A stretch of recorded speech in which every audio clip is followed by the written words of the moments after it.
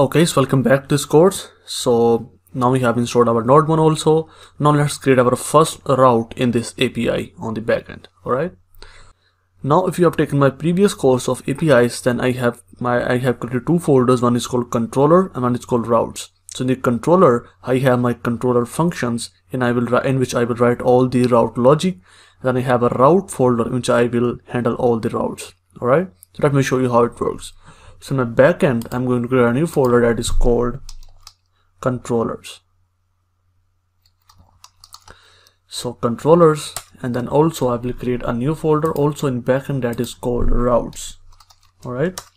So first of all, in the controllers, I'm going to create a new file that is called product controllers or product controller.js.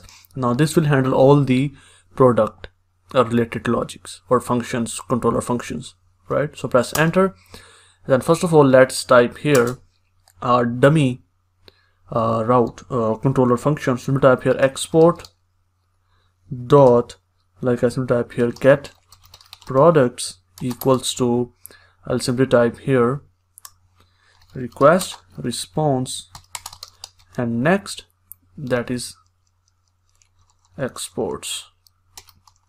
Right, and then this is going to be arrow function in which I simply type here res.status 200 and .json. I will simply pass here success to true, and then also type here like message this route will show all products in database. Alright, so now I'm starting from very basic. If you know all these basic things, you can definitely move on, but I have to take care of all type of students that even don't know basics of Node.js. Alright, so I hope that you understand. So after adding this controller function here, I will simply press Ctrl S, go back to my route folder and create a new file that is called product.js. So in this file, first of all, I have to import the express equals to require express, and then I will simply type here const router equals to express.router, and after that I will simply import that function that is const, and we have to import it from require / controllers / product controller. That function is like get products. Alright, so now we have imported this function from there. Now simply let's type here router dot route, and I have to type here the URL on which I have to basically route. So simply type here / products and dot. Now I have to send the get request, so simply type here dot get because I want to get all the products. So get in that, I will type here get products, simple as that. Then also I have to module dot export from here the router. Alright, simply save it.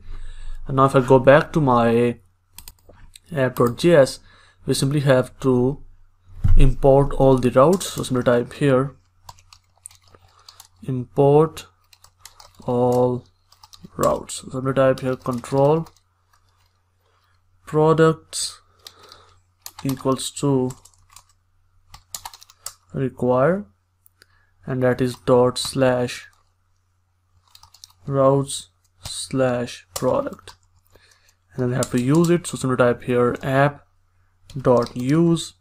Now this is the version 1 of this API, so I'm going to type here /API /v1, and then we have to type here the products, simple as that. So that URL will be /API /v1 and then this /products. Alright, and also I have to type here app.use. I have to also use the express.json like this. Alright, so I hope that it will work. So I simply press Ctrl S, and in my terminal I simply type here npm run dev. So started in development mode, I simply go to my Postman. Now after installing the Postman, you have to do nothing. So simply click on this plus. In my next video, I will show you that how we can set up this Postman for the development. Alright, so we have to select here from the method, which is get request, then the URL. Simply type here http local / localhost port 4000 /API /v1 /products, like this.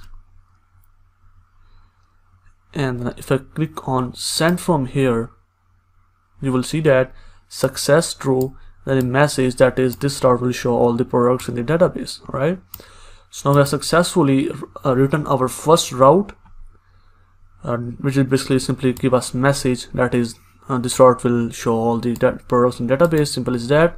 And definitely we will add the functionality of the products in our later videos, but in my next video I want to basically set up the Postman before moving on. Right, so if you already know how to set up Postman, or you have already set up the Postman like we have set up in our previous courses, you can definitely move on and skip that video, but in my next video I will show that also. Right, so I will see you in the next video.